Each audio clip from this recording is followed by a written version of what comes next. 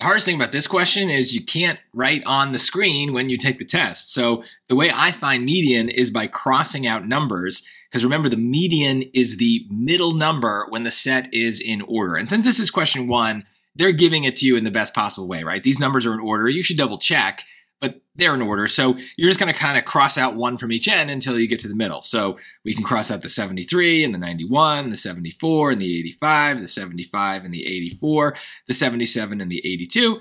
And there it is. 79 is the only middle number. So we're done. If this were the real test, I'd probably just kind of like put my fingers up on like the screen and kind of like move them towards the middle slowly.